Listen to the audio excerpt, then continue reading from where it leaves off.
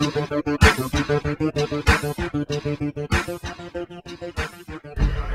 is Adam Cutler. I'm from Lansing, Michigan. I drove about 500 miles down here to the show. Got me an '89 Ford Corp GT, one of a kind. Handmade everything on the car myself. I got about 6 years into it. My number one supporter is my wife. She helps me out in the garage, you know, whenever she can, between college classes and work. This car's got a one-of-a-kind handmade body kit, so I shaped the whole car out of foam right in my shop, taped over it, fiberglass the panels, popped them off. It took about 5 months of research and development to do the whole body on the car. Painted it myself, first car I ever painted. Did all the airbrush and everything, practiced on some poster board. The interior, it's all fiberglassed in. We got 6 TVs total, 2 in the dash, 15-inch monitor in the rear, 3 in the headliner. We got the new Bride Lomax carbon fiber seats, new this year.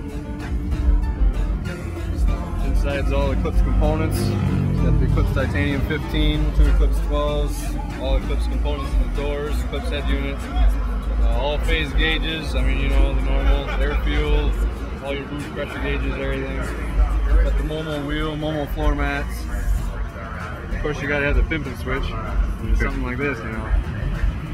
It's underneath it, we got a set of axis, wide track wheels, 20 millimeter offset. We got 18x8s in the front, 18x9s in the rear, 4.5-inch lip. Those are wrapped in the Toyo T1R sticky rubbers. Had to call up APR Racing because when I built the wide body, I wanted to get me a splitter, so they built me a carbon fiber splitter in the front. Behind that's my Spirit Cold intercooler. And bolted to the motor, I custom handmade the stainless steel manifold. Bolted that's the Garrett GT28R turbo. It's a 62 trim.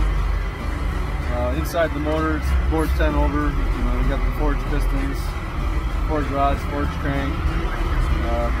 Pretty much everything that I had to do, I had to make for the car, because obviously being an '89 Ford Probe, nobody out there builds them, so I can't find any parts for it.